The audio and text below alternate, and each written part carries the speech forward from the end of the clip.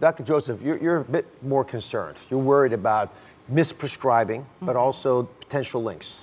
It's so important for a skilled clinician to properly diagnose a disorder or a condition and properly treat a disorder or a condition. And let's remember that the majority of people with mental illness tend to be the victims of violent crimes and not the perpetrators of violent crimes. So imagine that you're being treated and this chemical imbalance in the brain has you eventually feeling balanced. So you're balanced. Then you automatically stop taking that medication.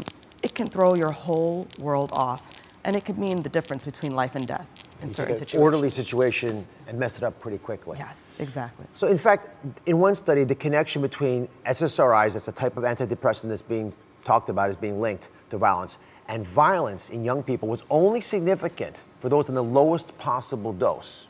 In other words, they may have been underprescribed. Now this is interesting because there's another study show that people were more likely to commit a crime when they weren't taking their medication as prescribed.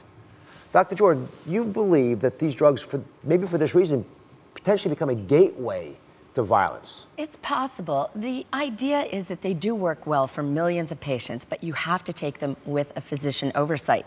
And one of the theories about why you see violence or suicide when a person starts taking an antidepressant is that their baseline personality is aggressive, is violent, or has suicidal ideations, and the antidepressant lifts that fog, lifts the cloud long enough that they have the energy to act on what they wanted to do in the first place. So the antidepressant isn't causing it, it's actually revealing their true selves. Part of the reason that I became interested in this topic is because of a family issue. My father-in-law's roommate from college wrote him a note a while back saying he was in jail for murdering his wife. He had no idea that he had done it. He had never been violent his whole life.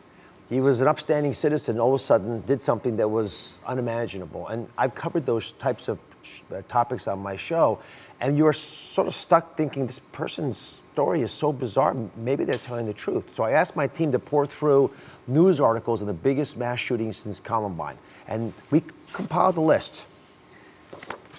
Pages of it. These are all the shooters, and there's lots of mentions, lots of reports that they were on antidepressants. This gentleman that my father-in-law roomed with, he had been on an antidepressant, recently prescribed, claiming that was the only thing that had changed in his life and blaming it for what happened. I don't know if that's possible, but I'm seeing antidepressants written on a lot of these pages. And as a scientist, I can see how people can jump to a conclusion. Right? And I know there's a difference between correlation and association, Drew. I get it completely. Yeah. But what do we do? Why don't we know for sure whether they were on it or not? Why am I even guessing? Why am I on a TV show trying to figure out from the news whether they were taking a med and which meds they were on and when they took them? We have to ask the right questions, too, because in that list was also benzodiazepines and other psychotropics. So when people say psychiatric medication, there's lots of different classes in there, and they're represented in that list. But gun violence is not properly studied generally, and I know you and I share that concern. Very well stated. We'll be right back.